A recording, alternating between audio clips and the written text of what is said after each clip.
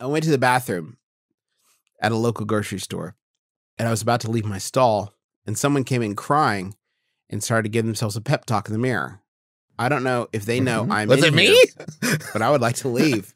Is it acceptable to go wash my hands next to them as they have their moment? That was from Bathroom Boohoo Buddy. Oh, boy. Are you an older person who can provide a sort of sagacious little monologue for them? Yeah. Or an older person that can pretend you're them from the future who just came back to tell them that everything is going to work out just fine. Yeah. That one might be tough depending on, like, if you look nothing like them at all. You don't know what the future holds, Griffin. Yeah. Maybe carry around like a cyber mask with you everywhere you go. And that's great. You're in the stall, you're in the bathroom, and you hear somebody crying out in the sink area, the hand washing zone. And you're like, okay, hold on. And you pull on the sort of like Lycra suit and cyber mask, and then you walk out of the stall like... It helps if you have some like DJ equipment with you and you can do like a smoke machine and a light show. And you can be like, contain your moisture. And they're like, whoa, what? And you're like, yeah, I'm you from the future. I'm a robot cyber DJ. I guess if this is the case, you don't have to be an older person. Yeah, anyone could do that. Anyone could be that. With a little forethought, anyone can do that. And you could say, like, I am you from the future. I do look younger than you, but that's because that's time dilation. That's Einstein said that. I feel like if I went out there when they're in the middle of their challenging episode, that might be a little too disorienting. Because, like, imagine if one of your favorite podcasters just appeared out of nowhere.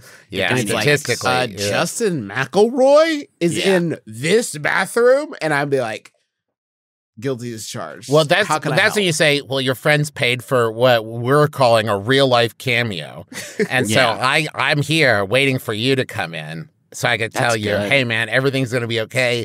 And make sure to check out Trolls World Tour. I still get residuals. Bye. The residuals on that one, baby. You guys would not believe. Do you buy that on? We're going to need you to buy a physical copy, though. And I know that that's not cool these days, but they have them here at the store. I just saw a big display of them by the front. Hey, real life sidebar. If I had known that when you do parts in a movie, they keep sending you money for no reason. Yeah. I would have tried to be in movies long ago. We should make more podcasts. Don't get it twisted. We're not putting in a hot tub with this. This is button money. This is a very small bit of money, but it does come for no reason. For no reason. And it's for no reason at all. Just a little surprise letter from our friends at DreamWorks. Hey guys, here's $20. Hey, thanks. Wow, 20.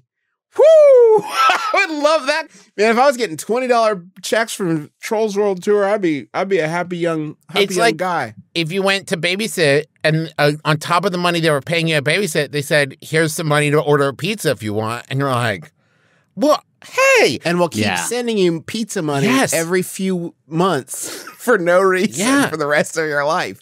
It's the closest I've come to that feeling of completing the paper from Book It to get a free personal pan pizza at Pizza Hut in my adult life. That's what residuals are to me.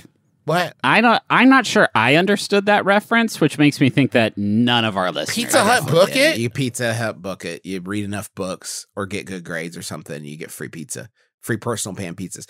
I think it's a real nice moment for human connection. Some of the times I've had in my life that I've felt like, you know, the hand of any sort of like divine forces or whatever is when I've been there when somebody else is upset.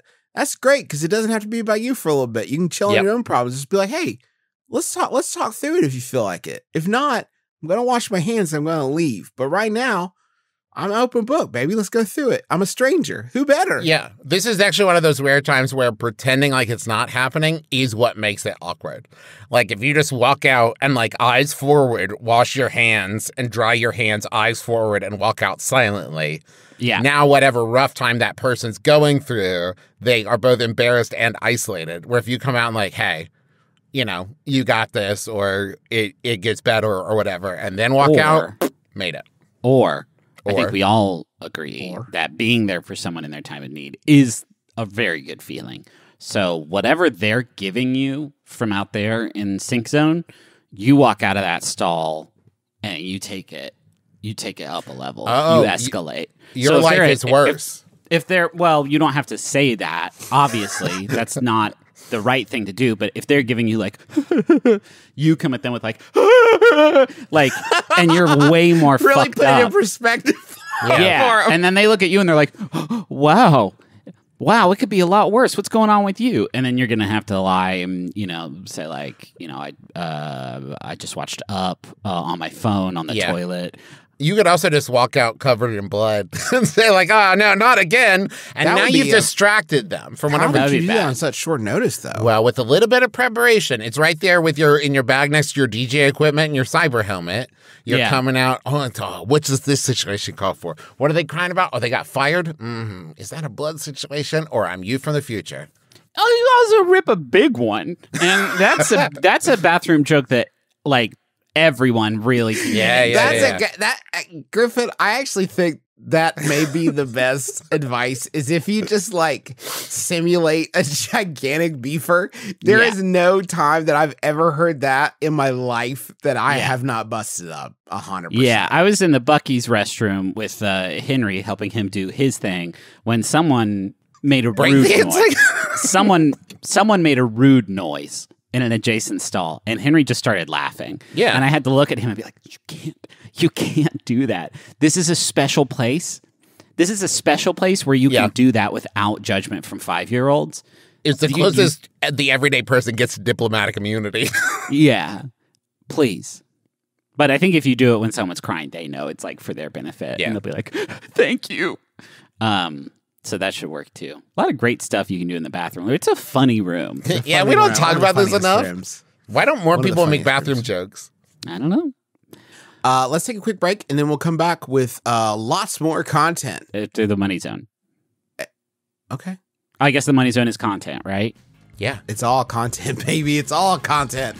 This is content. Listen, they're paying by the minute. That's all I know.